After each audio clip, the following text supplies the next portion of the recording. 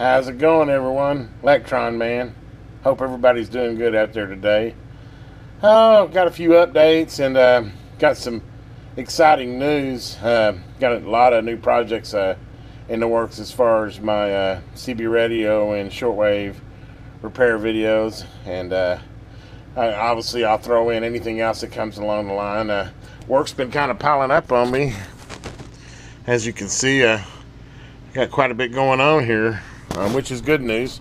You know, you guys know I lost my job last year, September, due to COVID, and been kind of just struggling along, trying to do some YouTube videos and kind of getting back to my core.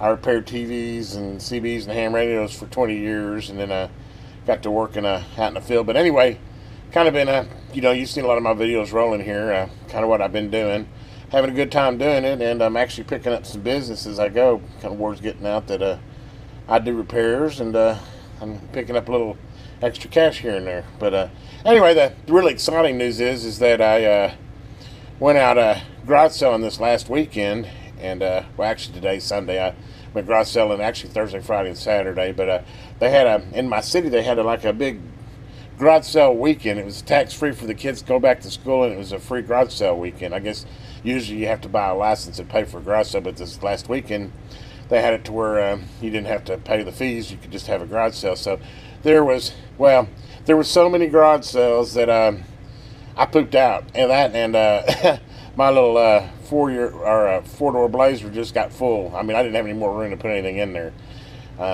Some of it was, a good portion of it was stuff that, I like, shortwave radio, CBs, mainly CBs. Picked up probably 7 or 8 CBs, picked up 3 scanners, picked up 1 shortwave radio, picked up a bunch of other stuff too, a nice chair, etc. But anyway, the exciting thing is I got a lot of new content coming up as far as CB repairs. We'll go through each one. I mean, it's garage sale stuff. Some might work, some probably don't. It'll be a little mixed podge, and get to see some new stuff. I picked up this real cool Johnson, what was that? Messenger 350 with a VFO. That ought to make an interesting video.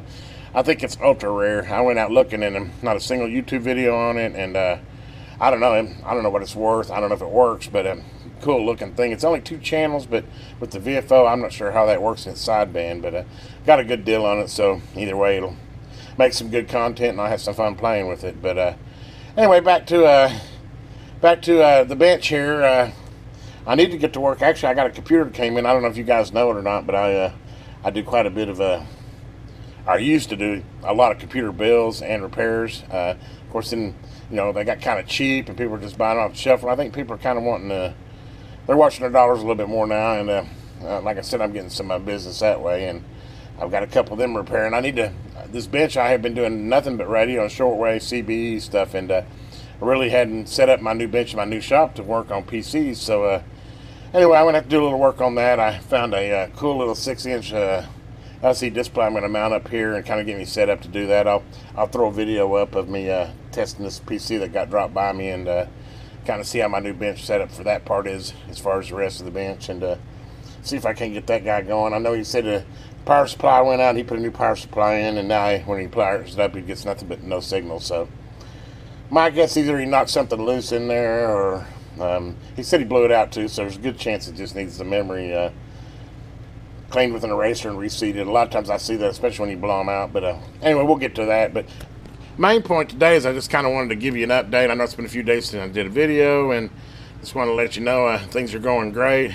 Had a great garage sale weekend. I probably hit 20 or 30 of them, and I picked up a CB here, a CB there, a scanner here. I hit one hotspot and got 4 or 5 of them. Obviously unknown condition. I'm getting, $5 to $10 a piece is all I'm gonna pay for something like that. And I actually got a lead on a base and a linear that I'm hoping is gonna. He said he had it in his shed. I'd actually bought a CB from him, and he said he had one in his shed, but he'd have to dig it out. And he said I left him my number, and he said he'd give me a call, and when he got it dug out, and see if I was interested in it. So that might be kind of interesting. I always like to see an old base CB that's been buried somewhere, as far as in the back shed somewhere. Who knows what it is? kind of anxious. Or it could be a nothing, but who knows? Let's hope for it's a Cobra 2000 or something, and I can get it for the right price. But anyway, here's the first item I wanted to show as far as the garage sale. We're gonna go Shortwave first, but yeah, she's pretty rough looking. I was kind of excited when I first saw it. I thought, oh boy, this is an old radio. Well, actually, it's not. It's some type of reproduction, and I knew it once I turned around to the back. Let me turn the back of it and show you here. Yeah, it's got inputs and outputs like to hook a CD player up to it. Interesting, it's got a BF on-off switch on the back, which never seen that, and it's got 2 dials back here, which I have no idea what the 2 dials on the back are. But anyway, first thing we're gonna do is look how dirty this poor thing is. It has been sitting on somebody's shelf for a long time. He said it didn't work.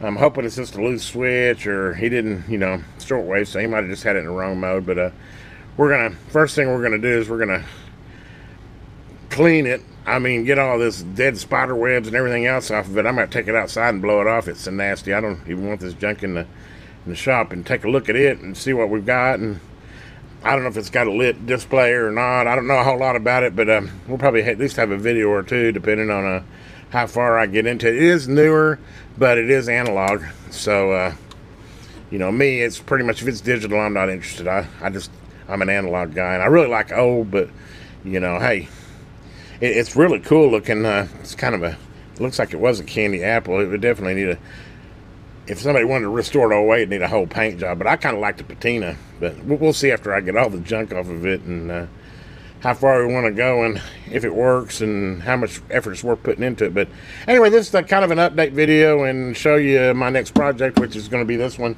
The Dwight D's still on hold. I kind of did that funny smoke video.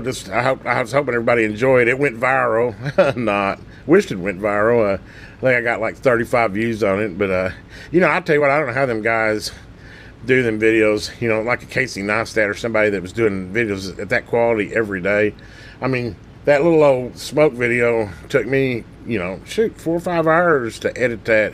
I just don't know how they do a good quality video every day, and I think Casey did it for like 500 days in a row. But anyway, I have really digressed. But just kind of a bunch of updates, and wanted to tell you about back to what I was talking about, the Dwight D.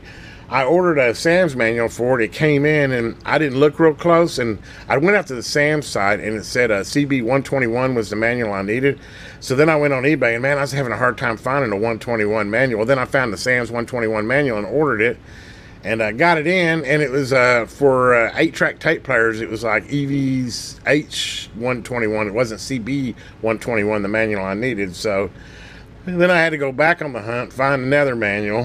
At least this time I did. I feel like I got a better deal. I ended up with I think it was 120 through 125, which I love having Sam's manuals, so I don't mind having the extras. And I gave like $20 for all 5 of them. So I got about $4 a piece. That's not too bad. I paid 10 or 11 for that other one, which I have no use for, but we'll store it. Who knows, maybe one of these days I'll end up with an old 8-track or one of the radios that was in that manual, and I can use the manual. But I have talked way too long. I'm going to take this outside and blow it off, and try to get all this nastiness off of it, and kind of open it up and see what I got, and we'll come back with the first video series on this. I was trying to see what brand it is.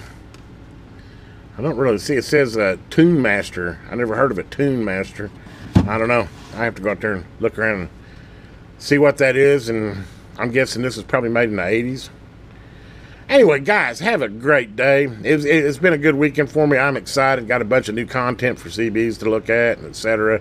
So look forward to putting some videos out for you guys. And if you get a chance, please like and subscribe. I'd really like to build my channel.